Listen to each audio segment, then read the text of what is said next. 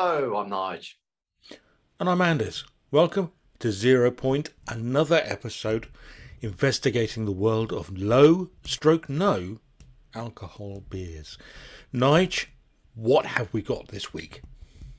Freestar, something I picked up in Sainsbury's, I think it was. Yes. Freestar Prime Time. It's a 0%. It's 0.0% beer. It says it's a light and refreshing IPA style lager with a citrus edge. Well, how interesting. I'll tell you what, because I'm doing beer cam this week, I'm going to start it up. I'm going to get it in the glass. Marvellous. Freestar is actually quite a new brewery.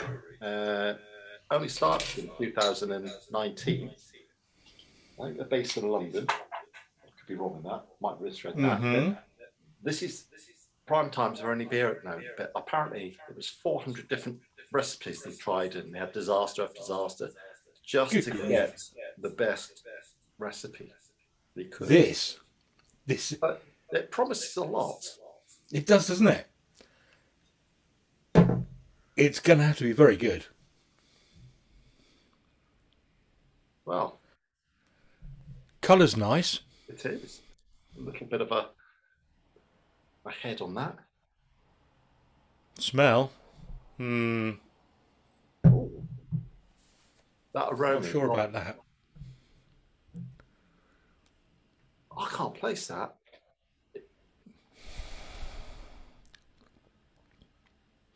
I'm not going to say anything. I think I know what that smell is.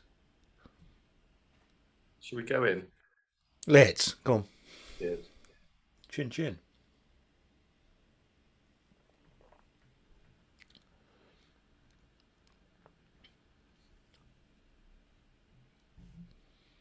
Do you know? I think they could have done with 401 different failures. Yes. It's a nice way of putting it. Right. Okay. There's a lot of twists and turns in this, aren't there? There are. It's there's a sweetness in there which I don't actually like that much. That's the first thing it hits is that sweetness, I think. Yeah. Then right at the end, it takes a left turn and goes somewhere completely different. Is that citrus at the end you're getting? Yeah, it's almost an artificial citrus flavor, isn't it? Yeah. That artificialness coming through.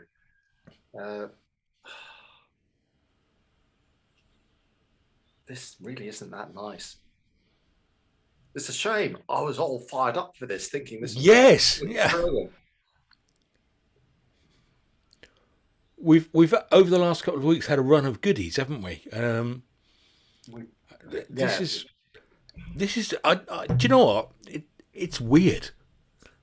It is. This is a weird. All over the place. Yeah. Going to have a short break. We're going to savor this and really try and get into the bottom of what's happening with the flavors, and we'll get back to you. Great idea, Batman. Things have progressed. The taste. I was saying to Nigel, there's a hint of berry at the end of this, and you said it was blackberry. Yeah, I'd actually Didn't you? blackberries much further forward. It's not just at the end. No, But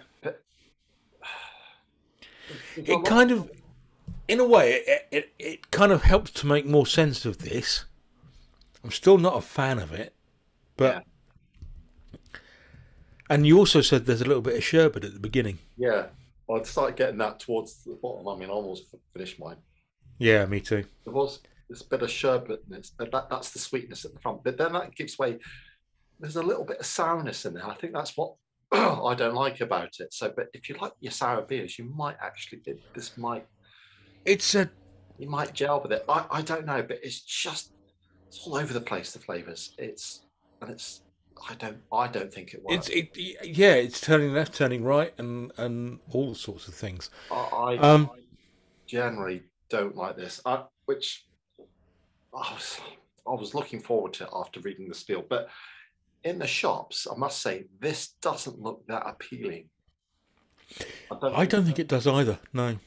It looked cheap. I think it's the glass bottle it did it, the clear bottle. Yeah. Never helps, really, does it? No. Right. So there we go. We can't wholeheartedly get behind this one. No, it's a miss from Nigel Anders. Absolutely. But anyway, thanks for watching. Like, comment, and subscribe.